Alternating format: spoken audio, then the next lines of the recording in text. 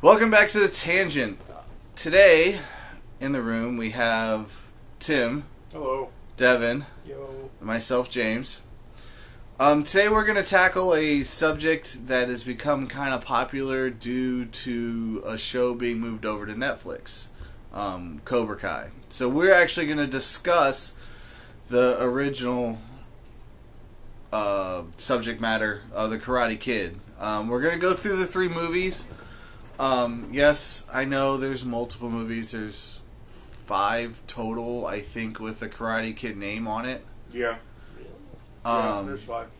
So we're going to do the main 3, and we're going to do brief discussions on the next Karate Kid, which is the 4th movie, and then the Karate Kid done by Jackie Chan and Jaden Smith. But we're going to start out with the original Karate Kid, good old Mr. Miyagi and Daniel-san. I mean, so starting out in the movie itself, you get a kid being relocated from the East Coast to the West Coast. So any of us that know the difference between living on both coasts, it's a freaking culture shock. Coasts of America? Or Yeah. Coasts? Okay. See, yeah. So just to preface this, I don't know squat about So the movie Kid. starts with Daniel LaRusso, who's 17, I think, in the first movie. Yeah, I think that's right about that. He's 17. He's going into senior year. They move from New Jersey. They are very Italian. yeah, LaRusso. LaRusso. Like they are like the complete Jersey Shore sort of Italian. Yeah, but this is also back in the 80s. So, I mean, Jersey Shore back in the 80s is a little different, but yes, it's basic. It's the basic. Yeah, Guidos in the 80s were a lot less Guido-y than they are in the 2000s. Yeah, but I mean, it's still basic. From where they came from was a very Italian neighborhood, very Italian people, very family-oriented. Like, everybody knew their neighbors or were somehow related to somebody who lived near them. That's just the way the East Coast worked back then. Yeah. They had these communities of just Italians. The East Coast was very well known for, especially in the New England area. It was like you keep to your group, right? You keep if you're Irish, you keep to the Irish. If you're Italian, you keep to the Italians. If you're whatever, you keep to your group. So. Us from the Midwest, when I moved and lived in California for a while, it was a culture shock. That's just coming from the Midwest, going to a coastal city. Mm-hmm. It was a big shock going into California, but I was up in Northern California, so it's even different from Northern California to Southern California where they end up.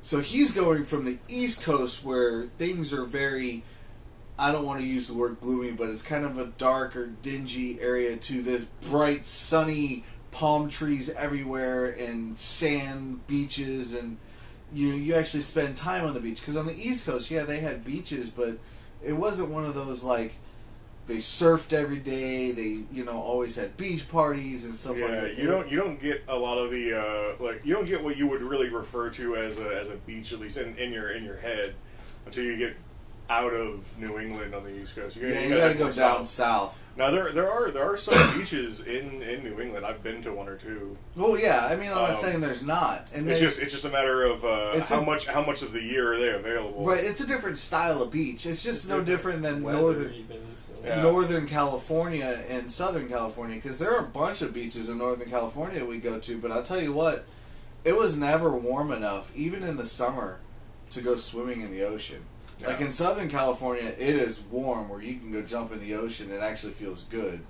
In Northern California, the wind would come off that coast and it would be cold, and the water is cold, and it's a different altogether. So you have a kid at 17, senior. He's about to be a senior in high school, being uprooted from something he's known his whole life to something completely different.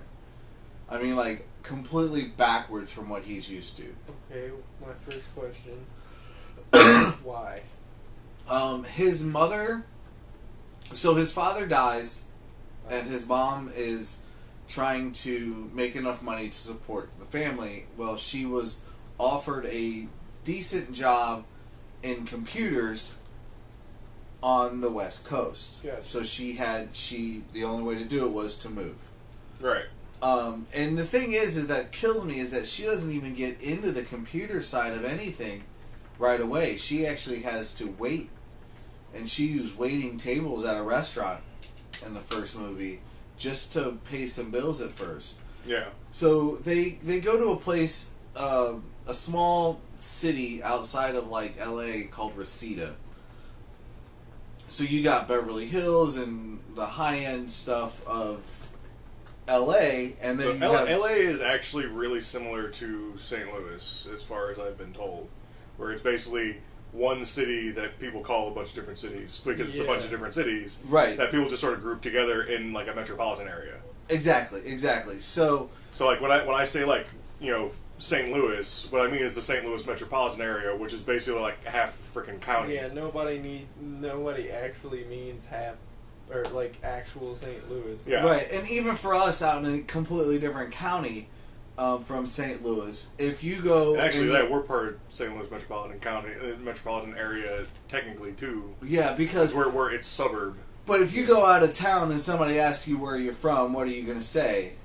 You're going to say St. Louis. Yeah. Because people know where St. Louis is. Yeah. Oh, we're just outside of St. Louis in a different county, but basically we're close enough to St. Louis to get into St. Louis without an issue. Basically, Reseda is the same thing. You can get into LA pretty quickly from there. So it's kind of the poorer side of the LA area, which is fine. It doesn't matter. But they end up in the same school I don't know with how, rich kids. true it is, but I've also heard that LA is basically nothing but a series of poor areas with like two rich areas. That's a possibility now. I mean, I've been to LA once, and that was 4 years ago, and that's a pretty accurate way of how I viewed it. Yeah, It was I mean just that's the way it it was is now. really just a bunch of poor areas with like two rich areas. But yeah, it's before- basically like a city office building area where a bunch of people sit out on the street with signs and Right. So So the homeless there's- population out there has grown quite a bit. Yeah. Because you got to understand that people go to LA to try to break into the movie biz. And if they don't make it, they end up homeless and on the streets and trying to make a little bit of cash. Well, to either get also home a lot or- of I've heard a lot of people who I've talked to people who literally just like travel across the country, like that's all they do, and they do their best to make sure that by winter they're in places like California because it is a mild winter, Right. and if you're not going to be living in a structure, you want that. So it's. Yeah, and they- that happens- California is just an easy place to live if you don't have a roof. Right. Florida's the same way. So's Hawaii, which is why they apparently have a large homeless population. See, I also. didn't know that because I figured it'd be harder to get over to Hawaii. But Well, you just what you do is you start in Hawaii. It gives you a great advantage. And actually, back to the subject of Karate Kid, Pat Morita, who played Mr. Miyagi, right before he got the part for Mr. Miyagi, was actually homeless in Hawaii. Yeah. That's the reason why he has the goatee and his hair is all grown out the way it is. Like because he usually kept it all short, and he would shave off his facial hair, and so he looked a lot younger because he was a decently young guy at the time, actually. But he'd been homeless for like 6 months on the streets of Hawaii. Well, yeah, The because mean if you look streets at of some of the Hawaii. if you look at some of the found older him movies and that Pat you're Morita perfect. some of the older movies that Pat Morita has done, and he is clean shaven. Yeah. I mean, he only did one or two before the Karate Kid made him famous, but a lot of his roles came out of the Karate Kid. Yeah, because of how good he it's a did bit it. it's a bit of a weird thing because he was a comedian, which is the reason why they originally didn't want him for the part. But because he had been homeless and looked older, they eventually said yes to him because But and truthfully, I don't honestly think he was a decent actor, and he like when you think of Mr. Miyagi, there's no one else you can really think of. I don't think I could have pictured anybody else doing that role. I mean, he was good enough at what he did martial arts wise to hold his own. He wasn't the most flexible. He wasn't the most. There's probably only two other guys I think could have done it at the time. One of them's Mako, which is the guy who was the mentor type Miyagi figure in the movie Sidekicks. Yes. I think he could have done it, and the old crazy-eyed googly man from Big Trouble in Little China, who was also the spiritual leader guy from The Golden Child. Right. Okay, yeah. He's done a couple other movies too that I know. Basically, he plays that kind of thing too, but he plays it like crazy, googly-eyed mad scientist type way. Yeah, and he wouldn't have fit. He could have done it, but I think the character would have been radically different. So, back to the actual movie synopsis. So, after living in New Jersey and moving over to California, Daniel runs into this culture difference, and he's always wanted to learn karate. So, he's been trying to teach himself out of books the basic movements, which can be done because any good martial arts studio will also hand out booklets to their students so they can read actual techniques, because sometimes people absorb information through reading, some absorb information through actual doing. It actually harkens back to things that have been traditionally done even in European martial arts. So the only ways that we know how they used to like sword fight back in the day really is through treatises that were written. So they'll illustrate like different sword techniques and grappling moves and right. So historical like European fencing, you really only learn out of books and by sparring against other people who do it. Right. That's the only way you can learn it. But so he's trying to learn martial arts out of a book.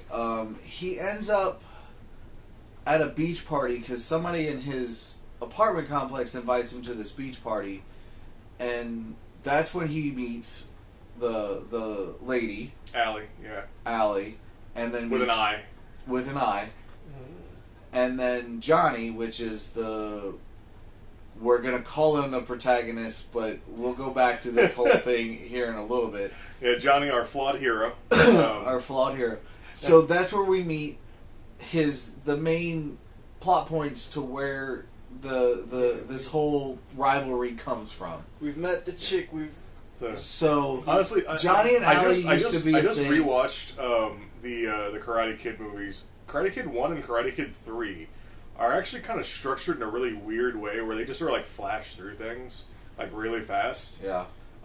So his neighbor he meets like when he first gets into town basically. Yeah. And the neighbor invites him to the beach party. And you like never see that neighbor again. It's like he's never brought up. No one knows. Yeah, who he he's is. just there.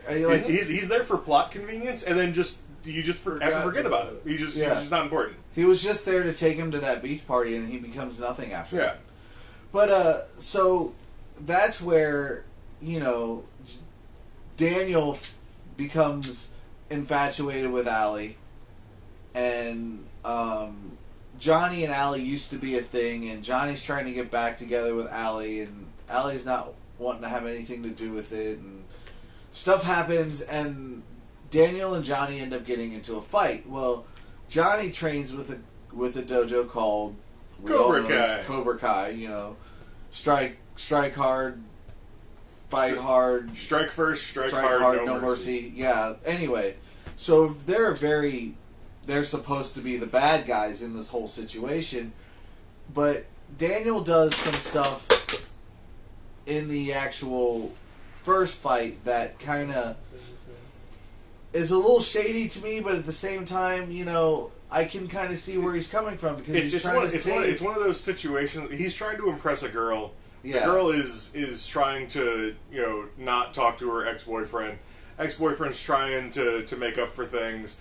And there's just this whole little like just triangle of just things going bad. on. Yeah, everyone has their own motivations in this particular scenario, and they're just sort of clashing with each other. Right. So there's a lot of stuff that happens between Johnny and Daniel now. Well, after Daniel gets his butt handed to him by this black belt in karate, Johnny.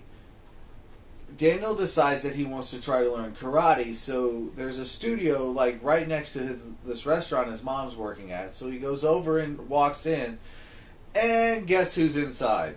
Mr. Miyagi. No, Johnny. it's Johnny. And all of his friends Because are that in this karate karate studio. Yeah, that karate dojo happened to be Cobra Kai. So he freaks out and leaves, and then there's a lot of stuff that happens between Johnny and Daniel. So we're gonna fast forward a little bit, not too much, because he meets Mr. Miyagi pretty early. Well, he meets him like on the first day because Mr. Miyagi is the maintenance man Yes. at the apartment complex that he lives in, and their sink is screwing up or something. Yes. And so he goes down to talk to Mr. Miyagi, who is being a crazy person in the basement because he's trying to catch flies with chopsticks, and just ignoring his job. Man who catch fly with chopstick accomplish anything. Yes. So he's trying to catch a fly with some chopsticks and not doing his job. And So Mr. Miyagi doesn't actually go up to the apartment until the day after, and the day after is right after Daniel get beat up at right. the beach party, and he's got a black eye, and he's in the living room reading out of a book, practicing front kicks. Yeah. And he goes, karate? And he's like, yeah, and, they start talking a little bit, and then Learn from the book. move the story along a little bit. Halloween comes around. Him and Mr. Miyagi had started getting a little close, like he would go down and talk to him, and something about a bike. Mr. Miyagi fixed his bike because Johnny and them... Right, so after Daniel goes to the dojo, Johnny just sort of goes, trying to get into my dojo, and like pushes him down like a really steep hill while he's on his bike and destroys the bike. So And- Johnny and all his friends have motorcycles, dirt bikes. Okay. And Daniel's riding a pedal bicycle. Right. And they come up to him and just push him and ease him off, and then he falls off this thing and breaks his bike. And he gets mad, and starts throwing things and throws his bike in and the trash. What's funny is his mom sees that, and you can tell that he wants her to see it because he's trying to make the excuse that the crash was the bike's fault, so he doesn't have to tell her that he got into a fight. Right. Because you can tell based on what he's saying, he's like, "Stupid bike, you should have done the thing," and he's trying to blame the bike so that his mom won't know what the hell happened. Right. So, which she does not get fooled by at all. Mr. Miyagi sees it also, and then he fixes the bike, and then him and Daniel start to gain a little relationship because of him fixing the bike and this, that, and the other. So, Halloween comes around, and Daniel doesn't have a costume for the Halloween dance. So Mr. Miyagi throws one together from his workshop. And the thing is this is the coolest Halloween costume ever. Because it is literally just a ring with a shower curtain on it. With a shower head with, like, streamers on it. Like, silver streamers, so it looks like he's actually taking a shower. He just hikes up his pants to about here. And then the shower curtain, or to about his knees, and then shower curtain stops, so it looks like he's wearing nothing underneath. Right, and He's he just walks taking a around shower. with it, like it's got like a harness that like he wears it on his shoulders and it props the whole thing up, and so he just walks It's around. really cool. In this like portable shower sort of thing. So he runs into Allie at the dance. They dance in the shower. Ooh, kind of cute, and blah blah blah. But here's where things go a little awry for me. Because had he just left Johnny the F alone, I think this would have eventually just blown over. But no, he has to start shit. So he finds Johnny in the bathroom rolling a joint. Yeah, Johnny Literally. and the Cobra Kai guys are all. We're getting ready to get they high. gotta push that narrative that Yeah. Daniel's a good guy. This guy's smoking weed in the bathroom. So- Root so- for him. So Daniel sees a hose in the laundry tub of the bathroom, and he runs his hose up over the top where the sprinkler system would be, like the fire suppression sprinkler. Runs it over the top to where the hose is just going to drop water all over Johnny, and he freaking cranks the freaking water on and bails. Yeah, Alright. Like he doesn't just like run out of the bathroom. He like runs out of the dance. Like So he runs, gone, out the dance, almost gets hit by a car, causes like a 3-car accident. pileup. Yeah. Freaking the Cobra Kai and- guys are chasing after him, and he runs running through this field, and he ends up by his apartment complex in Yeah. Reseda. And he tries to get over a fence and just can't quite get over there because the Cobra Kai guys get up to him and pull him down. And they start beating the living crap out of him. And then, out of nowhere, the old man jumps the freaking fence, beats the crap out of, what, All the 4 or kids. 5 freaking... So just this fucking old random dude beats the crap out of a bunch of Right, little so- kids? Like, Mr. Miyagi... I mean, they're all like beats- 17, but you know beats the child batterer Miyagi shows yeah, up for just to exactly. save the day. That's just like... So, again, we're going to get to this whole, what we're talking about, the whole protagonist and why things... Anyway, we're going to get to that here shortly. But, so shortly, like right after that, Miyagi is kind of taking care of Daniel's wounds and tells Daniel that we're going to take care of this, we're going to go down to the dojo and we're going to have them stop, you know, this, that, and the other. Well, anybody who's actually ever seen the movie, which you haven't, John Kreese is a dick. John Kreese is the sensei for Cobra At Kai. the Cobra Kai dojo, okay. He is one of those, like, I want to kill everything, I'm going to kill you, I'm going to fight, I'm going to, no Yeah. mercy, So no matter what, you know, there's Finish what you a start. lot of theories on this right now because he was a Vietnam vet. That's obvious in the movie because they show you know pictures of him as a soldier in the war, and so he was a Vietnam veteran. And according to the backstory that I don't think they get into in the first movie, but according to the backstory, he learned karate in Vietnam while he was in Special Forces from a Special Forces trainer that the U.S. military had brought in specially for him and his team. Yeah, gotcha. And so that's how he comes up with Cobra Kai. That's the style of karate he was taught for the Special Forces. Gotcha.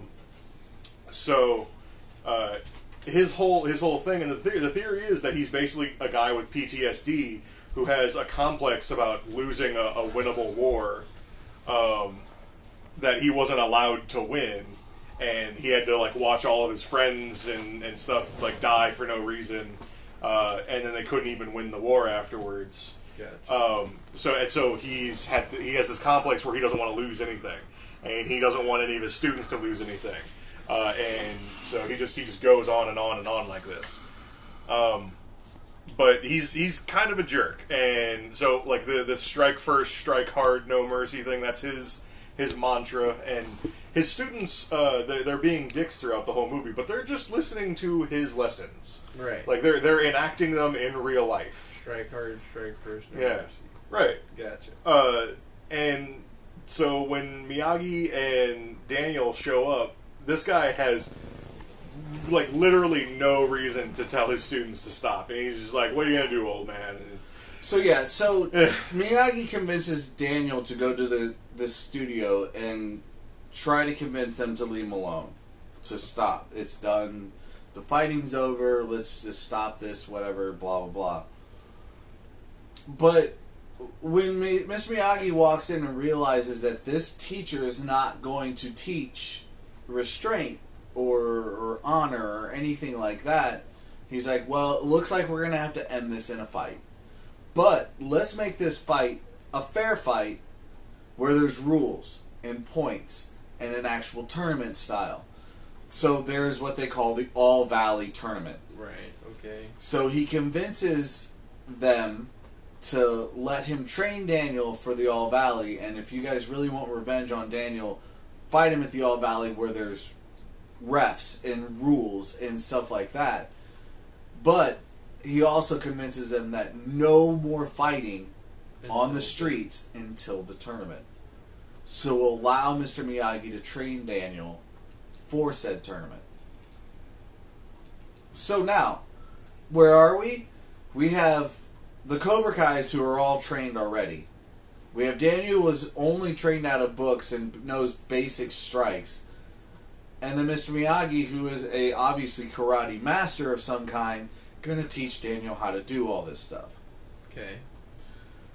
So there's a lot more story involved, but the story itself that's involved is just the love story between Daniel and Allie and the good and the bad that come with most love in movies, because there's always the guy always does something stupid to piss off the girl. I'm guessing that Daniel was probably a douche at some point and probably broke the rule that Mr. Miyagi set of no fighting. No, actually what happens is he gets mad because he was asked by Allie to meet her at some restaurant or something that they were supposed to go out afterwards, but she had to have dinner with her parents first. And when he gets there to meet with Allie, he's there early. I don't know how he gets through the kitchen, but he ends up through the kitchen area, looks through the window, and sees Allie and Johnny dancing together on the floor. Because Johnny's parents are rich, and Allie's parents are rich, and they just happen to be at this place at the same time. Allie was dancing with her dad, and then it was Johnny like cuts a charity event or something at like a country club. Yeah, that's a country club. That's what I was looking for. Well, Daniel sees that and gets mad, and he turns around and he nails a plate of spaghetti because he's Italian. It's got to be red on a white shirt and make it look all. Gets all mad and stuff like that, and Johnny starts laughing, and Allie doesn't like it, and freaking. What did he do? He threw a plate of spaghetti. No, he turned and ran into a waiter holding a plate, food to go out, and it all ended up all over him and this, that, and the other. And yeah, he caused a ruckus. He 80s slapstick his way through a kitchen. Gotcha. Alright, that's a better explanation. Yeah, sorry. It was really bad. It was a really bad explanation on my point. But Johnny sees it and everybody else sees it and, it's funny, and Johnny starts laughing it's and funny. Allie There's slaps a small him. Italian child covered in spaghetti and Well, Daniel's mad at Allie for dancing with Johnny, but won't let Allie explain what actually happened and why they got to that point and stuff like that. So there's obviously the guy does something stupid and overreacts and anyway, really that has very little to do with said story.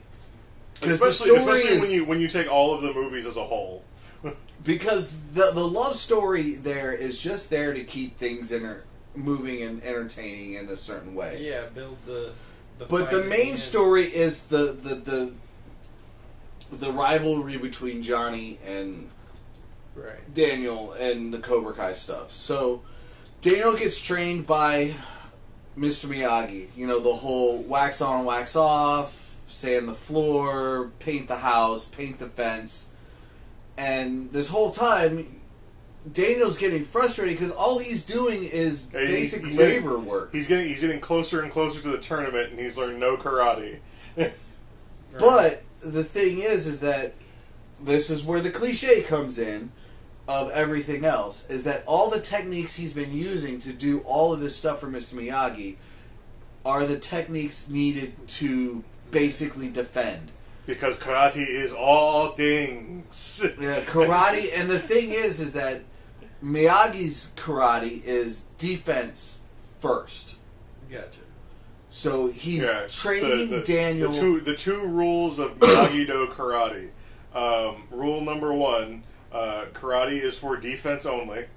Rule number 2, first learn rule number 1. Yes. So he's teaching Daniel the basic hand movements for defensive moves. So when I say wax on, it's a circle with your hands that will help you block movements out of the way. Sand the floor will block movements out of the way. Paint the fences up and down, which again blocks movements out of the way. Paint the house is side to side movements, again moving stuff out of the way. So he's teaching him how to do the techniques through repetition. This repetition just happens to be manual labor. but it's still repetition, because if you have to paint a whole freaking fence on this yard that is freaking enormous, over doing the same freaking motion over and over and over again, you're going to get that motion down pat. Yeah. So, and it go again with washing and waxing the cars, and then sanding the floor. And when I say sanding the floor, he builds this humongous deck, and he has to sand the whole deck down with these little drums. Nice. You know, wouldn't it be easier to go back and forth? He goes, yes, but you go in circles. Sand the floor. Sand the floor. So, it comes to a point where Daniel gets frustrated and says, I'm not learning anything. I'm almost at the tournament. You haven't taught me anything. And he goes, out of nowhere, he just starts telling him, do these movements. And he starts throwing kicks and punches at him. And Daniel's doing these movements and blocking. He's like, oh shit, I learned karate. So, story moves on a little bit. They do some montaging stuff and blah, blah, blah, blah, blah. Him and Allie make up like right before right before the tournament. Shit happens. It's like the night before the tournament. They make up. Oh, kissy face, blah, blah, blah. Again, the love story has very little to do with the actual story of the movie. But, so, tournament comes. He ends up slowly making his way through the tournament. Gotcha. A couple of fights, he has to fight some of the Cobra Kai guys. You know, he ends up hurting his ribs at some point because what's his name? Bobby, I think. No, it wasn't Bobby. It was the blonde-haired kid. Jimmy. Was it Tommy? Was it Dutch? Dutch. Dutch ends up punching him in the side real hard and breaking his ribs. So he tapes him up, but they keep going. He keeps fighting and fighting and fighting. So they're now into the finals. I'm pushing a lot of this really fast because we've already spent 30 minutes. Because he's the best on around. The first movie, and no one's ever going to keep him down. And yeah, I think big montage basically at the end of him going through the tournament. Yeah. So the final four is him and Tommy. So Daniel has to fight Tommy, which is another Cobra Kai. Is probably like obviously the second best after Johnny. And then Johnny has to fight another guy, and the other guy that Johnny fights is actually a really good martial artist. If you actually watch the movie, he's probably one of the only people in that whole thing that actually know martial arts. Yeah. So funny little tidbit of facto blah blah blah. The referee in the last couple matches, the main ref, the head ref in that, is actually the martial arts coordinator for the whole movie. Nice. Yeah. And he ends up reffing in every one of the movies that uses a ref. Gotcha. Yeah. Because he is the main coordinator for all of the movies. I think he was in Cobra Kai also. No, different coordinator. It was still a coordinator though. But it was a coordinator that was reffing those, yes. Gotcha. Okay, so continuing on. So Kreese gets to the point where he's kind of scared that his guys might get beat by this no-name Daniel LaRusso. Because the karate in the Valley is Cobra Kai karate. And he is the best karate, and he needs to be the best. Right. And he needs to win. So he tells Tommy to do...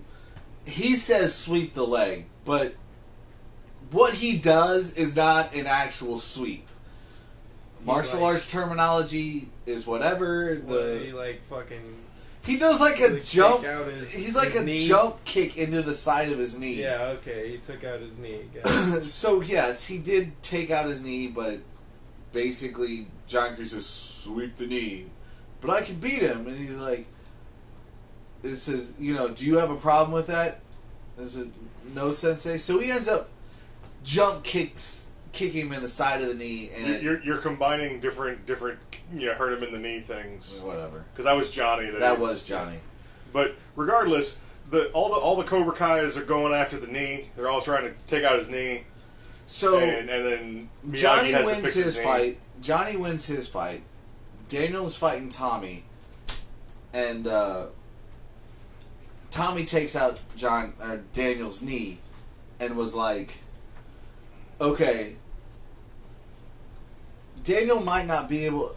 Tommy gets disqualified, so he can't fight anymore. Gotcha. Yeah, he was quite obviously just trying to injure Right. Daniel, so Daniel they had to has to disqualify go him from the back to tournament. see if he can even fight. Right. So Johnny's about to win just because his opponent can't fight anymore. Gotcha.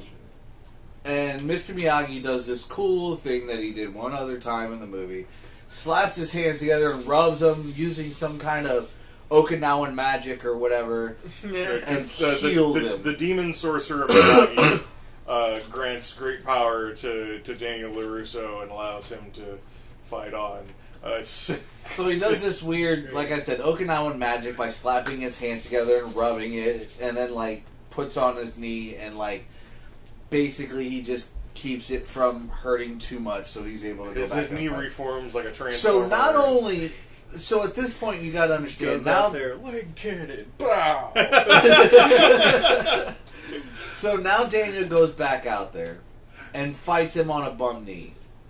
So not only does he end up beating Johnny at the end, using the crane technique. Yeah, the crane kick. Gotcha. I am familiar with that at least. Yeah, so the crane technique is something you learn. He learned earlier that he sees Mr. Miyagi doing on this. And he just sort of sees him do it, and then during the tournament elects to try it because he's only got one leg. So he's like, well, this keeps one leg off the ground. So, I mean, Daniel holds his own against Johnny, and I think it ends up being 2-2. So Johnny grabs Daniel and does this weird elbow thing on the back of the same hurt knee. Daniel can barely stand up, so he's standing up on one knee, and he's like, pulls his whole crane. Everybody knows the crane technique. He puts his knee up in the air, and Johnny's getting ready to fight him, and he does the crane technique and kicks Johnny in the face and wins the tournament. Gotcha. Okay? So, that should be the end of the movie. That was the end of the movie. That was the end of that movie. And in the beginning of 2, it starts up right after the tournament. So, oh wait, also, at the end, when Johnny lost, Johnny does present Daniel with the trophy. Like a good sport. Like a good sport. You know, and he's like, here, you deserve this, you earned it, or whatever, something like that. Crap out of me, man. And there are some weird issues with that last bit where he elbows the knee, right? He could have just swept and like thrown a gut punch and just got the 3rd point and won. Yeah. But instead he elects to give himself a warning. Right. So, continuity errors, yes. It's an old 80s movie. They had to keep... They're trying to build drama and stuff, yeah. Right. They gotta have the hero win. So, Daniel is basically now you have... the hero. You have this cool thing Not where... so apparently, actually. You have this really cool thing where Daniel's the winner and he wins and blah, blah, blah, and he becomes, blah, blah. So, we're going to talk briefly before we get into the second movie about theories beyond that. So, you only know, Devin, the Karate Kid through How I Met Your Mother. And yeah, so I've seen the Jaden Smith and Jackie Chan one, or at least once, and it was like on HBO. I watched like 80% of the movie probably, and it very much seems like it's just like a rehashing of the first movie. It is with a little bit. differences. Different situation. We'll talk about that movie more. And then but, I watched. The most exposure I have to Karate Kid is just through My Hero, or How I Met Your Mother. My Hero. How I Met Your Mother. So in How I Met Your How Mother, I Met Your Academia. Yeah. and How I Met Your Mother, the theory about how Daniel was actually the protagonist and The antagonist, and Johnny is the good guy just trying to live his life. And if you really look at it, the very first fight, all he was trying to do was give back a radio. And he gives back the radio, and Daniel punches him for no reason. It's like, well, okay, you can see that. Well, so and then again, going to Halloween. Did he really need to put water on Johnny while he's just trying to get high? The fight on the beach is sort of a weird mutual combat situation. It is. So you could easily say either of them were in the wrong because technically they both were, but Johnny doesn't actually do that much fighting. No, He just sort of avoids Daniel as Daniel tries to like shoulder tackle him for like 10 seconds. So here's the most that I'll probably actually say of like my own words and input into this discussion. Having watched How I Met Your Mother, and now hearing you guys describe like how the first movie goes, that it seems like other people decided to just kind of take Barney's point of view of that. What Johnny is a real protagonist or whatever, but the kind of character that Barney isn't like a truth-telling character. He doesn't, like his point of view of it isn't based on, oh, Johnny didn't do bad things. It's just he watched the movie called The Karate Kid and he saw Johnny is the Karate Kid because he knows karate. He trains at a dojo. That's where it comes from, and then it kind of using the rule of a movie that came out very near the Karate Kid, Rocky. Your protagonist does lose at the end of the movie in both cases. Yes. Right. Well, there's just that theory. There's a bunch of other examples he makes, because they start to see that he kind of just sees protagonists as not being protagonists, and the antagonists are usually like, he's like, so wait, when you watch Terminator, who do you vote for? The Terminator. So, there's a couple other examples he makes to that, so it kind of just seems like eventually Johnny's character, the actor that plays him, gets involved with the show. Like, he shows up later because that's Barney's hero. Well, I will say this about specifically protagonist and antagonist as words specifically. They were developed back in the day when your hero was the person trying to get a thing done, and the antagonist was someone who was trying to stop them from doing the thing. That thing, yeah. And more recently, their roles have sort of switched, where the antagonist is trying to accomplish a thing, which everyone perceives as a bad thing. Correct. And then your protagonist tries to stop them. But the definitions of protagonist and antagonist, even as they were taught to me when I was in literature class, didn't change. It was still the protagonist tries to do a thing, antagonist tries to stop him. Right. And in terms of something like the Terminator, the only person who's trying to accomplish anything really is the Terminator. Everyone else is just trying to stop him. Right. So he would technically be the protagonist. Right. From like a historical perspective. I think they more so say good guy, bad guy rather than which is what people sort of use protagonist and antagonist as a stand-in for, is for good guy and bad guy. Because good guy and bad guy sound like baby talk, and protagonist and antagonist sound like you took a college class. All right. So with that awesome, tidbit of protagonist, antagonist, good guy, bad guy thing, we're gonna go ahead and move into the second movie. Okay. So the beginning of the second movie starts at the very end of the tournament. Has very little to do with the actual movie, but it was a good segue to some other things. It sets up the third movie. It does set up the third movie, and it does kind of set up Cobra Kai. Yep. So John Kreese is mad, takes freaking Johnny's second place trophy, breaks it and throws it, and puts Johnny into a chokehold. And Mr. Miyagi and Daniel and are also out. he intimidates the rest of the Cobra Kais from stopping him. Yes. So he's basically terrorizing children now. Sounds like Mr. Miyagi. Mr. Miyagi and Reach are the fucking antagonists. So Daniel and Mr. Miyagi are coming out. These kids are just trying to learn karate and they're getting in the way. So they come out and Mr. Miyagi stops Kreese from killing Johnny. And they get into this little scuffle where two punches are thrown.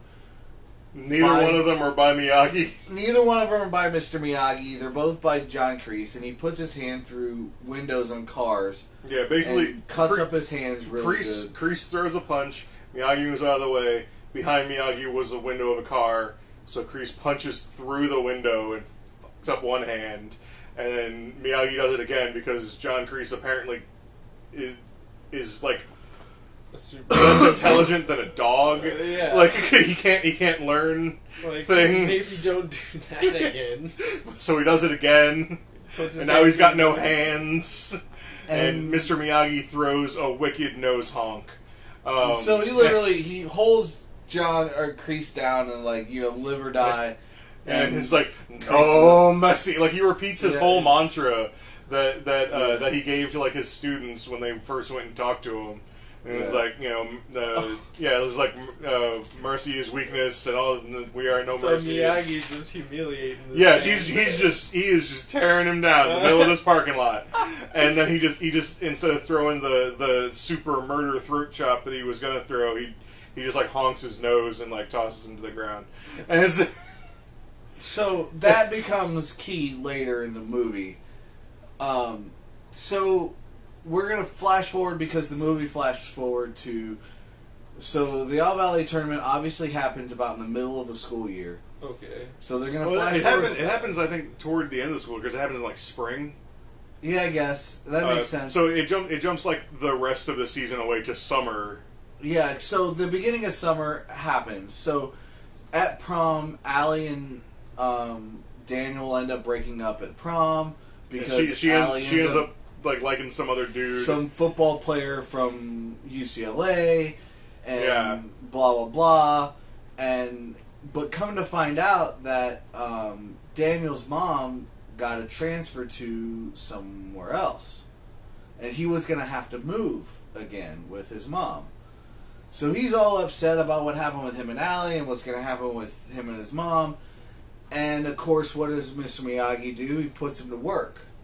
And he starts building something. And as he's building it, he goes in and is talking to... Or he's messing with Mr. Miyagi's Medal of Honor. Because he won the Medal of Honor in World War II. And he's putting pins on it, making a nice little thing, gives it to Mr. Miyagi. Yeah, he frames it and stuff. Yeah, so he asked Mr. Miyagi, so what are we building out there? He goes, guest room for who? Refugee. Oh yeah, from where? And then he says the city, and I can't remember the city, that his mom was supposed to be relocating to. He's like, what? He goes, yes, I talked to your mom last night too, and said that if you want to stay here and go to college, you can stay here with me in my guest room. Well, while they're talking about that, the mailman comes in with a registered letter from Okinawa. So now, what we don't know about Mr. Miyagi is that, or what we do know very little about Mr. Miyagi is, yes, he comes from Okinawa, but we never really got a big backstory on why he left Okinawa. Yeah, in the first movie they do a little bit of the backstory about the fact that he left Okinawa, came to the U.S., joined the U.S. military, and he was also in a war. I think he was in Korea. Might be. And that's where he got his Medal of Honor. Okay. So we know enough about so yeah, the subject matter that's been brought up so far. Right. Yeah, so, but so we know where he got his Medal of Honor, but we don't know about why he came to America. But we also know that he learned karate from his father, and his father learned it from generations past. That Okinawa is an island, and they're a fishing island. So one of his ancestors got drunk on a ship, woke up somewhere, ended up learning karate, coming back to Okinawa, and teaching karate to his family. If I remember correctly, he says he ended up somewhere in China. That's a possibility. And learned a specific form of kung fu, which he adapted with Okinawan arts that he learned either later or that's a possibility. And I don't ended think, up combining them together into Miyagi-Do I don't think they karate. actually said so in the movie. They said where he landed and they said what he did with it, and because it wasn't originally karate what he learned, right? But he adapted it and made some of it. So they Miyagi karate is different than the karate taught to everybody else in Okinawa. Which, if you talk to anyone who is actually in Okinawa and runs a karate dojo, they're all different from regular Okinawan karate. But anyway, sounds like it. So he learned karate from his father, who learned from his father, and generations down. Blah blah blah blah blah. Which he gets this actually a registered historical letter. thing for how karate works. Yeah, he gets this registered letter from Okinawa, from somebody that he used to have a fling with. Yeah, it was his ex-girlfriend. saying that his father's dying. We never knew that his father was even still alive. We didn't know nothing about this. Right. Daniel even says something. It's like, I didn't even know your dad was still alive. Right. Or something like, because they just figure that Mr. Miyagi's old, therefore. Yeah. Dad's probably dead. Yeah. So, of course... Because his dad must be, like, ancient. Of course, now Mr. Miyagi has to explain to Daniel why he left Okinawa to begin with. So, here's the thing. Back in the day, they used to arrange marriages. Well,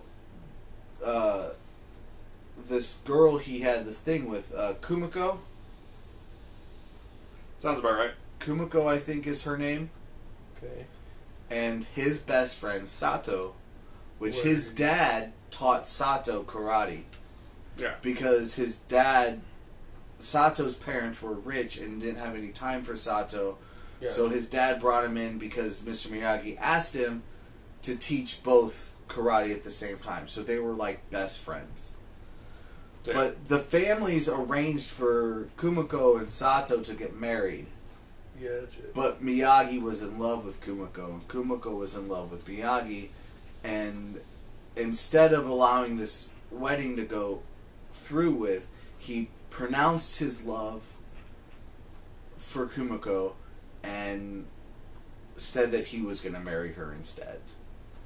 Which dishonors Sato, and now Sato, his best friend, is mad at him and challenges him to a fight to the death. Yeah.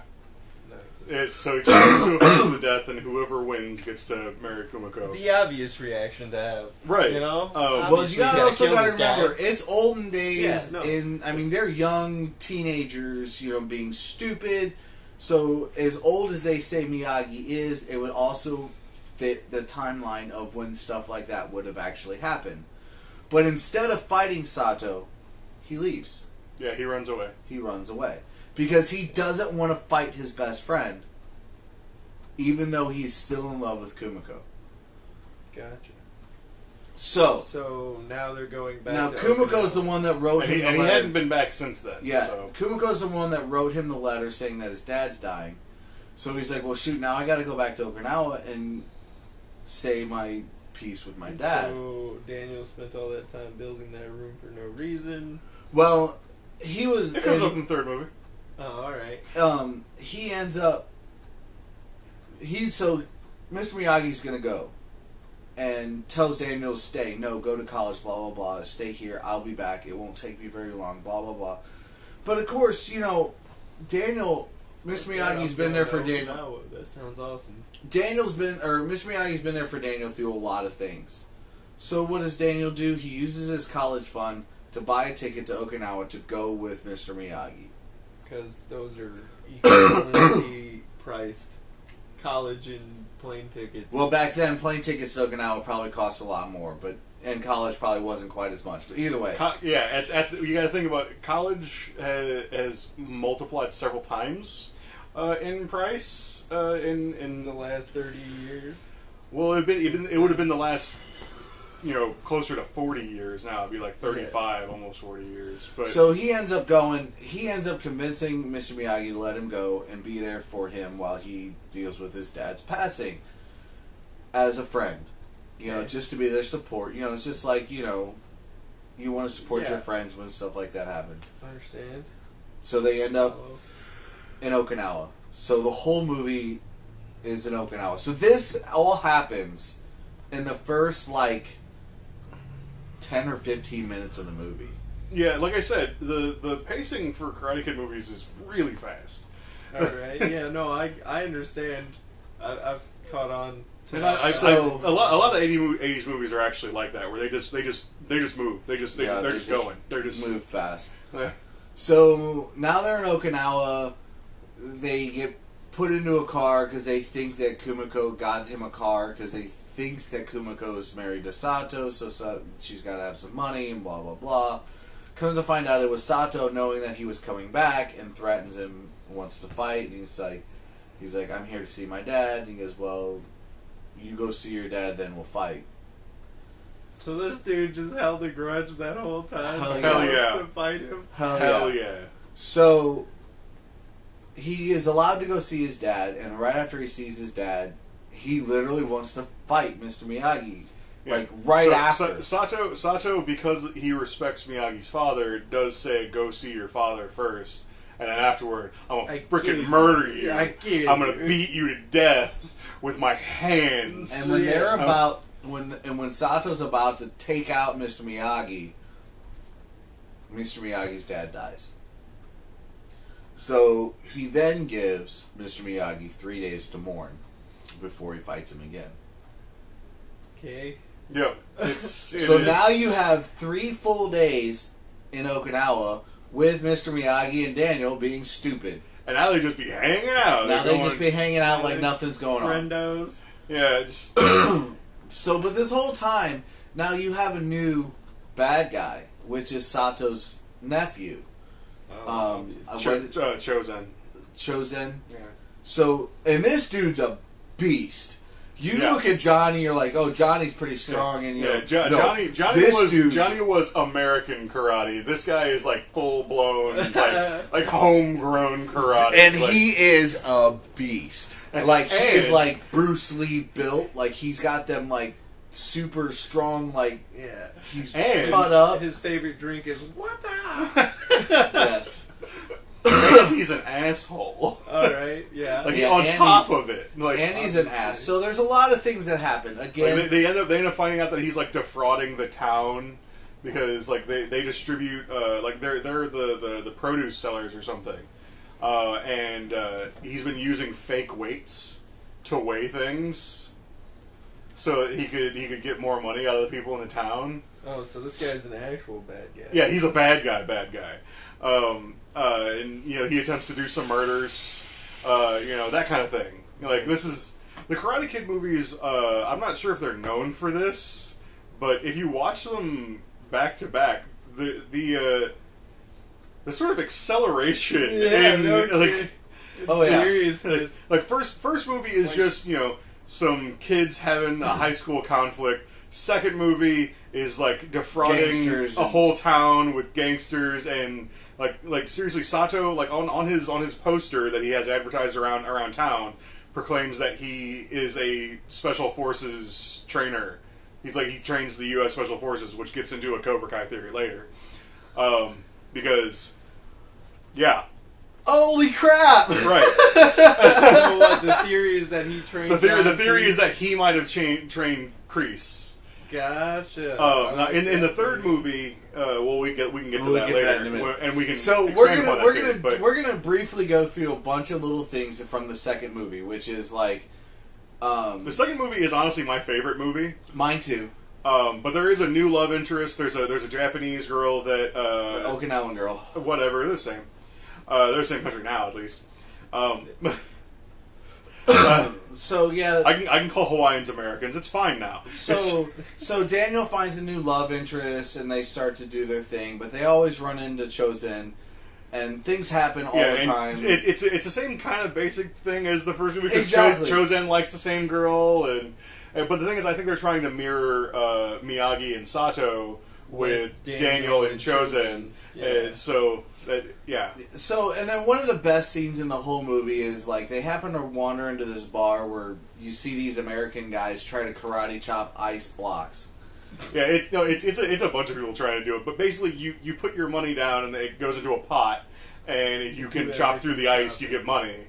Well, they were taught, and then Daniel's back. It's like he's doing it all wrong. He's doing it all wrong, and then the guy turns around. And the thing is, the guy that turns around. Okay, you got to understand the actor that plays this guy was his call sign was Sunset in Top Gun, but he was the guy that takes over for Goose at the Top Gun training center for Maverick as a backseat for him. I was hoping you were going to say he was Chappie, but no, but it's like for me, the Karate Kid and Top Gun were two of my favorite movies growing up. Well, with Cobra Kai being what it is, it would have been way more flavorful if it had been Chappie. Yeah. Anyway.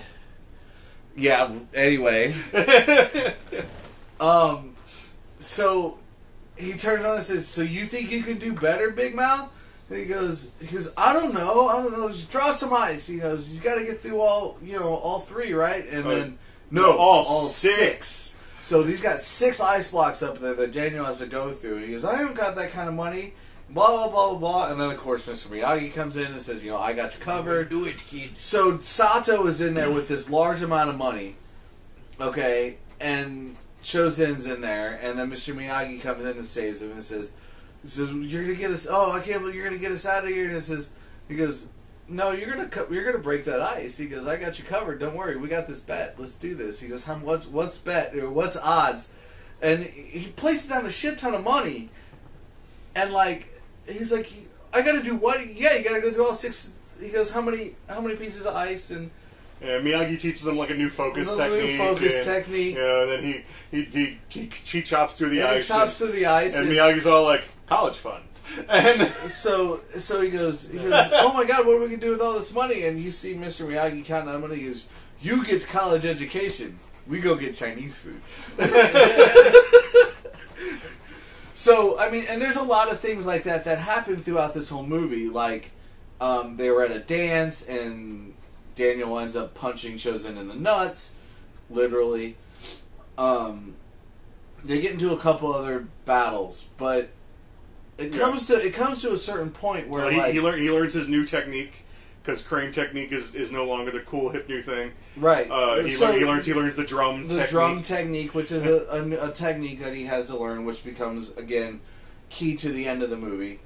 And it's more Miyagi-esque actually, because it's basically just a technique that allows you to basically block anything what's the best way? What's the best way to defend something is to not be there. Yeah. Okay. So you think about it. What's the best way to defend a punch is to not be where the punch is gonna hit you. Right. Be out of the way. Gotcha. Yeah. So, he learns the drum technique, blah, blah, blah. This all happens throughout the movie, but now we're getting towards the end. Well, the 3 days to mourn is gone.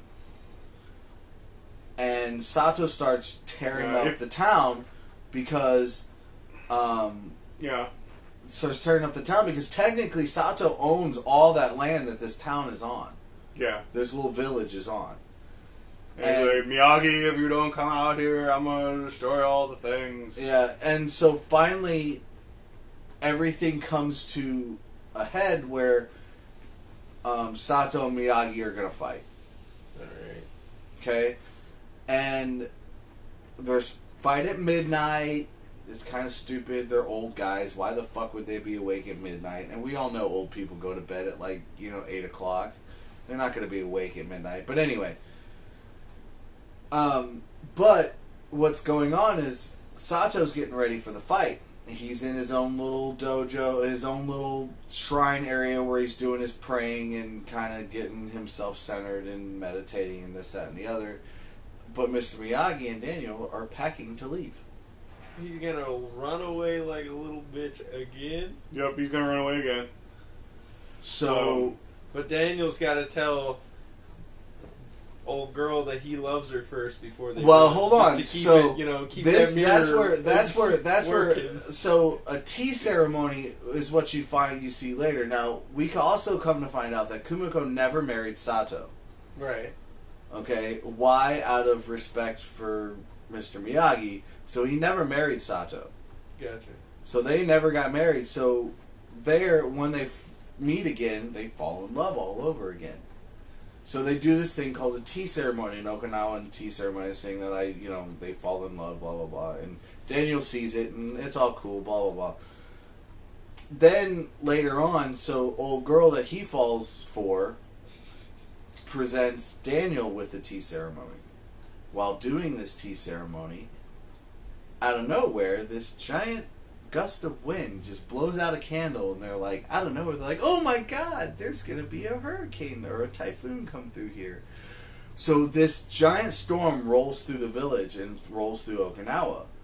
Yeah.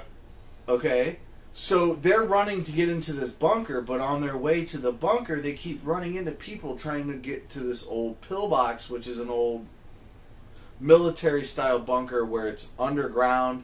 Gotcha. And you have little slats where you can see out, so it's just head part. But you're mainly underground, so you're safe in there. So the whole village starts to make its way to this pillbox so they can be safe while they wait the storm out. On their way, they see people, so they start helping people in. Then they watch this building go down and come to realize that Daniel had seen Sato in that building. And this building collapses on top of him. And he goes, oh my god, Sato's in there. Yeah, they see Chozen come running toward him. And they ask him, where's your uncle? Because Chozen was his nephew or something. Yeah. And I was like, where's your uncle? And he's like, he's dead. I saw him die.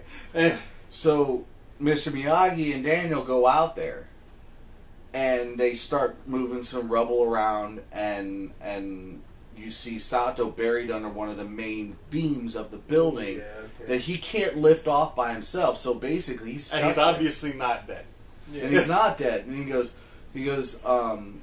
Sato's yelling at him, oh, you come to kill me now, you wait till I'm weak, and you blah, blah, blah. Mr. Miyagi's just looking at him like, they're trying to lift this beam off to help him, and then they can't move it. So Mr. Miyagi does his karate crap, and he chops this beam in half. Literally. Yeah. So he breaks this beam, and they get Sato, and they help Sato go to... Well, they go and hide in the pillbox. They go to hide in the pillbox, but they see a girl. Yeah, the girl who was ringing the warning bell. The warning bell is stuck on the ladder, and he gets Sato and everybody and a couple other people they run into on the way back. They start rushing him back. Daniel goes up the ladder to save the little girl. Well, the ladder breaks. It starts to lean towards this electrical thing. He pulls his belt off and knocks the electrical wire down, puts her on his back, and starts to bring her down. So he's on giving her a piggyback ride on the way back over, and starts to run. He just can't quite make it through the storm. He's following. So Sato goes to Chozen, go help him. He goes, I can't help him. I can't do it. I can't. Because they're enemies now. Because through this whole movie they've been fighting over, and they can't. So Sato says, screw it. He runs out there and helps them. So he helps them. Everybody becomes friends. But when they get back to the pillbox, because of what Chozen's done, he looks at him and says, now to you I am dead. Which means that he basically disowns Chozen. Right. So Chozen runs off into the storm. And you lose sight of Chozen. So now everybody's friends. Things happen. A lot of honorable things happen in that one scene. And it's one of those things that, like, people like me who love that kind of honorable stuff, it just kind of makes you, like... Feel good. That feel-good side of you, right? Yeah. And it does a lot of that. And it's a very good at doing that. It seems like a really good place to end the movie. Miyagi and Sato have made up, and, everything's going good. And then they're going to go to a festival. And yay, festivals! So they do this thing called a bone dance every year, and now the village is all messed up. And it's supposed to be held in this castle that Sato owns, that they haven't been able to use in a long time. So Daniel convinces Sato to let them do the bone dance, which is an honoring of the dead. Gotcha. In this castle again. And so now they're doing this giant festival inside this castle again, and everybody's there, everybody's happy. Sato and Miyagi are best friends again, blah blah blah. And then so the girl that Daniel has fallen for, she wants to be a dancer. She wants to be like a ballet. Yeah, that was her whole big thing. Her professional dancer. But she does these, the style of dance that they do, and she does that very well, so she does her own solo. So they get her out there, and she's doing her solo dance. In the middle of said solo dance, some dude looks like a zip line. Yeah, just who would happen to be on a zip line at a time like this? Chozen comes down and challenges Daniel in front of the whole village to a fight to the death for his honor. And basically holds his little girlfriend captive with a freaking knife. Yep. So then that's your final fight. Your final fight is Daniel versus Chozen. And when I say it should never have ended the way it did, it should never have ended the way it did, because Chozen would have destroyed Daniel. Without any doubt in my mind. Uses the new technique that he learned, drum technique. The drum technique, yeah. So ends up beating chosen, and then movie's over, blah, blah, blah, stuff happens, you know. Everybody's happy again, celebrations, movie ends. Okay, so he wins the fight, movie ends. Right. Then movie 3 happens. The movie 3... And that's when things really go off the rails. See, here's the thing about movie 3. So for movie 3, I might need some help because I haven't seen it in a while. And I'm very cloudy on a lot of the details and what happens. Like the first 2, I got those 2 details really well because I've memorized those movies. Because I watched them over and over again. So the third movie is just disproportionate, sort of like it's okay. Things escalate through the Karate Kid movies, but things like really go from like 5 to 10, like just from the jump from Karate Kid 2 to 3, because 3 starts pretty standard. They're on their way back from Okinawa. They land. The girl from Okinawa couldn't come because she just couldn't leave her home. She just didn't want to and stuff.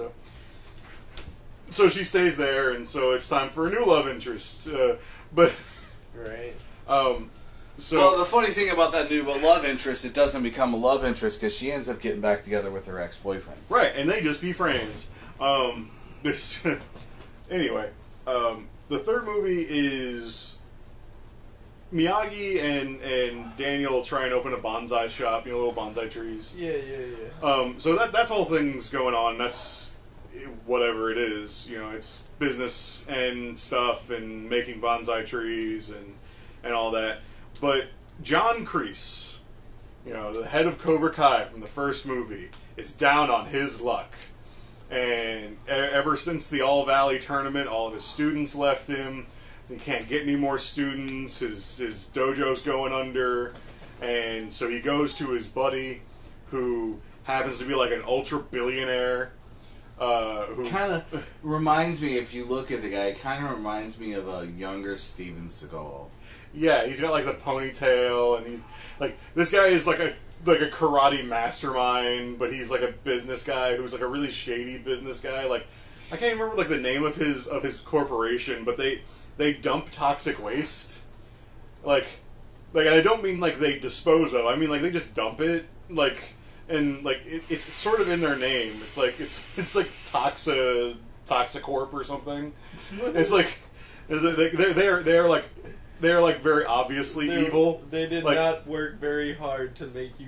No, they not try and make it subtle at all. This is a millionaire who is an eccentric, evil mastermind who dumps toxic waste in third world countries, just to have a good time, and like.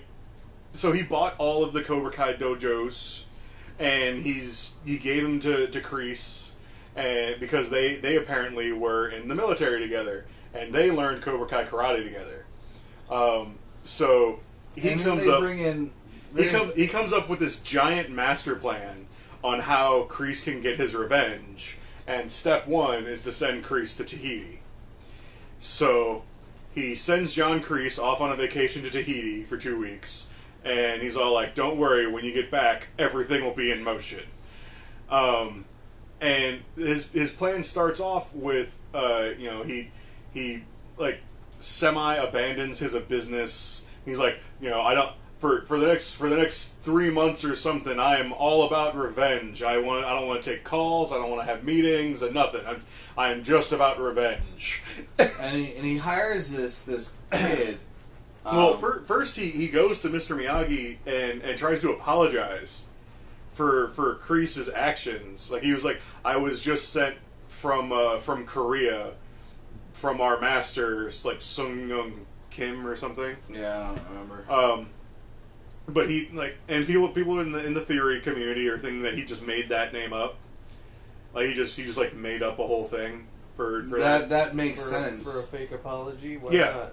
Right, he's already lying about everything else, so why not lie about who his master is? So he's like, I was in Korea. We heard about what happened with Kreese. Our master sent me over. Wasn't Kreese supposed to be like dead? Yes, and he was like, Kreese wanted to make amends, but he just died the other day.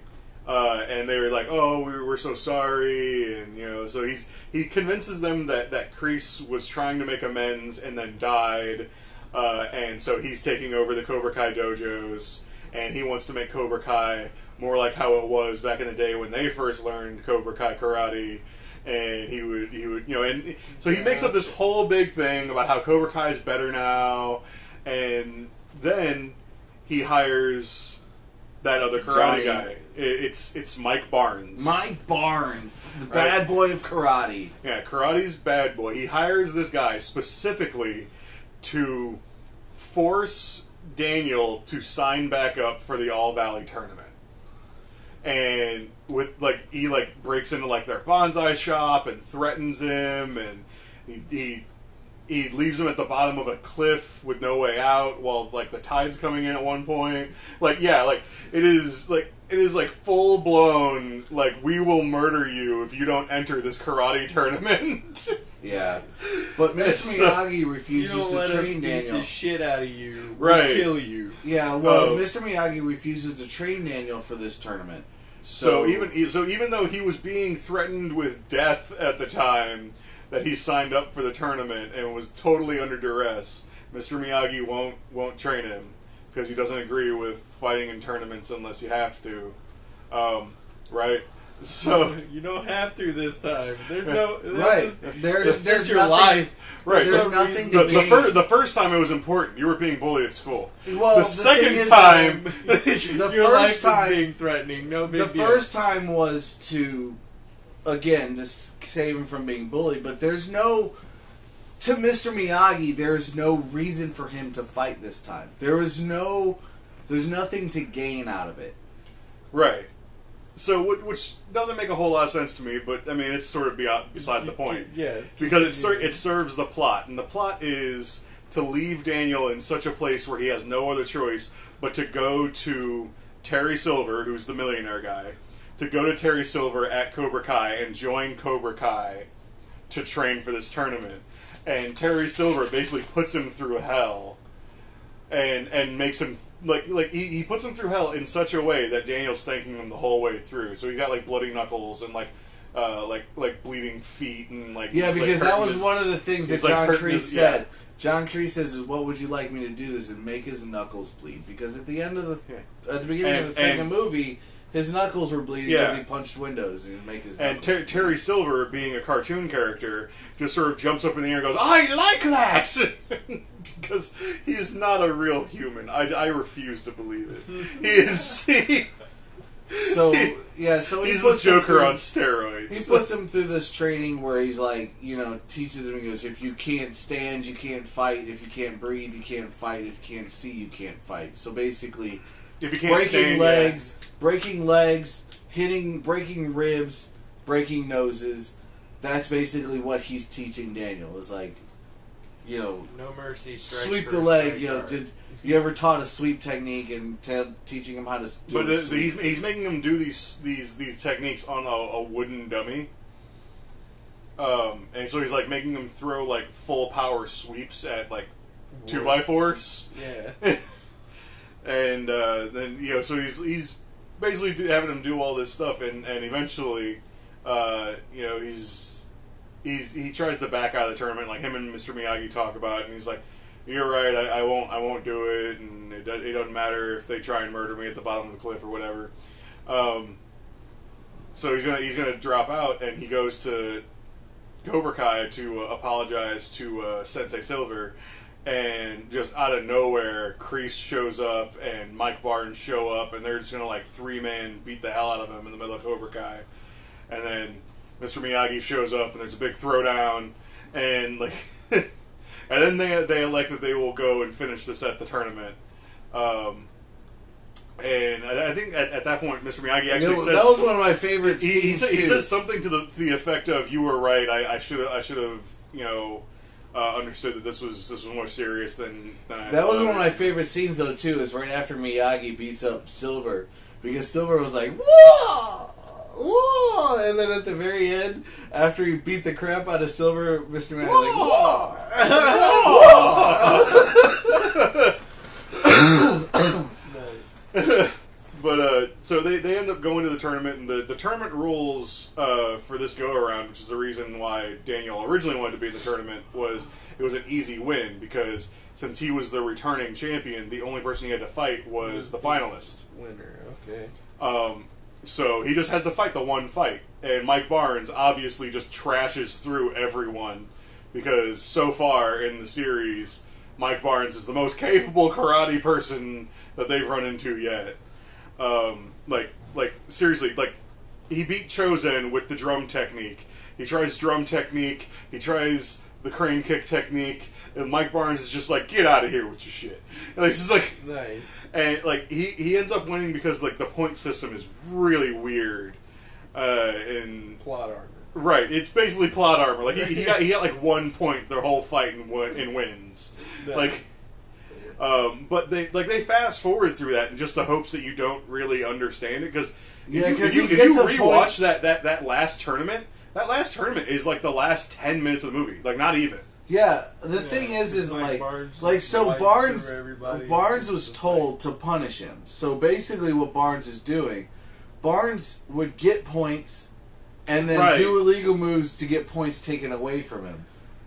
So he was just punishing Daniel. It was two a set number of points, or until time runs out, and they told him just run time out and just win by 1 point. And so he would do a thing, do an illegal move, get a warning, and get a point taken away, and just do that over and over again, and to the point where he eventually got 1 point against Mike Barnes and then won. Just because he had because of plot armor. His shit out. Right. Because plot armor. Yeah. He scored a point and then did something illegal, and then Daniel scored a point with 1 second left, and Daniel won. Okay, so we ran through the third movie pretty quickly. That's just because the third movie, in continuity, does not mesh very well. The third movie in continuity meshes perfectly fine. It's filled with crazy people, right, doing unrealistic things. Right. Yeah. So there's a lot of things that we missed out, like this original bonsai tree that Miyagi brought over from Okinawa. Which that was the reason why they were at the bottom of the cliff. Right. Seems like anything's possible if this girl love interest that ends up not being chop a fucking beam in half. Yeah. So the girl love interest who was not a love interest, she was a mountain climbing person, and so she. Well, she was a pottery maker that had mountain climbing abilities, which came in really nice because she made pottery right across the street from the bonsai shop. So she was making their pots, making pots for the bonsai shop. The Mike Barnes and all of them came in and destroyed the shop, and they needed money. So a lot of these plot points that you guys tell me about so far seem so unnecessary. Oh, absolutely. Oh, absolutely. Yeah.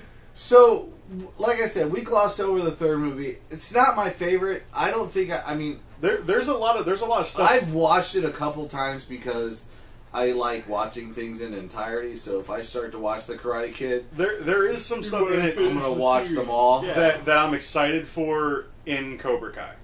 I'm excited to see if they bring back Mike Barnes and what happens if he runs into Chozen, because we know Chozen's going to be in the new season. Right. So if Mike Barnes be Chozen, what happens? Oh God, Chozen would destroy him. Well, that's anyway. The thing is in a straight up actual fight, Daniel beat Chozen, but Daniel could barely beat Mike Barnes in a tournament format where Mike Barnes was basically semi trying to lose. It's like I said, the continuity inside of it. So seriously, if you looked at the abilities, but what's gonna happen if Terry Silver shows up? Because he's a millionaire who is a crazy person, right? And so we're gonna move into the next movie. We're getting kind of long here on this one, so the next movie is called The Next Karate Kid. So it doesn't have Daniel in it. Okay. It has Mr. Miyagi in it, but he ends up helping out. It's a military buddy of his. He ends up. I don't remember the whole story and why, but his military friend has passed away. And it's his daughter or granddaughter or something is like going through her angsty teenage years. And she knows some martial arts already, so Miyagi isn't really teaching her. He's just showing her how to focus her energy into different means. Yeah, into not being such a shithead. Gotcha. Because she. So the movie itself is an alright movie. I don't want to get too deep into it. It does suffer a lot from like Karate Kid 3 syndrome, where things just go crazy for no reason. Right, like there's like people like at a school dance, the bad guys like break through the ceiling and start rappelling down. Like it is, like it's pretty wackadoodle. Now it's not a bad movie. It's not a great movie. It's not one of those movies where I'm going to sit and recommend. It's a perfectly passable movie. But I do want to spend a little. I do want to movies. spend a little more time on the Karate Kid with Jackie Chan, because truthfully, it's more in tune to what the Karate Kid's main basis is, but in a different story format. So instead of somebody moving from the East Coast of the United States to the West Coast, it's actually somebody moving from the United States to China. Yeah. And now, the East Coast to West Coast is a culture shock. Now, could you imagine the culture shock of a little young black kid moving from the United States to China? Yeah. So he's a little young black kid trying to get along with Chinese culture. Yeah. Again, there's a little love Now, interest in there. Well, luckily, But- in the newer Karate Kid, his neighbor happens to be a white dude, also from America, and he's in the movie more than random neighbor number one was in the original Karate Kid. Yes. Like he actually like goes to like the final tournament But and stuff. again, And it's like so- he's an actual friend. There is no Gotcha. Mr. Miyagi, it's a Mr. Han. So Right. Jackie Chan plays a guy named Mr. Han, who is also a maintenance guy in the apartment complex that he moves yeah. into. And he's not a DJ in Lincoln Park. No. So, Nice. but a lot of the premise, like if you watch the original Karate Kid with Daniel and then this Karate Kid with Jaden Smith, and the progression and the way it works, it does kind of, but it has its own story. I will say, It's not its having own- seen the original, but just hearing like the descriptions of it, it seems like it doesn't suffer so much from like pointless plot.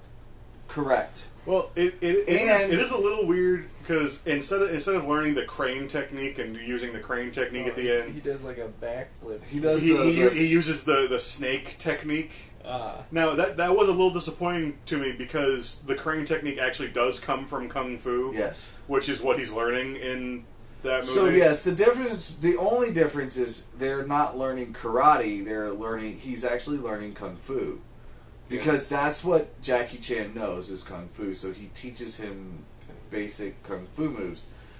But for me, it's not just the fight scenes are better, the martial arts is better because you got Jackie Chan in it.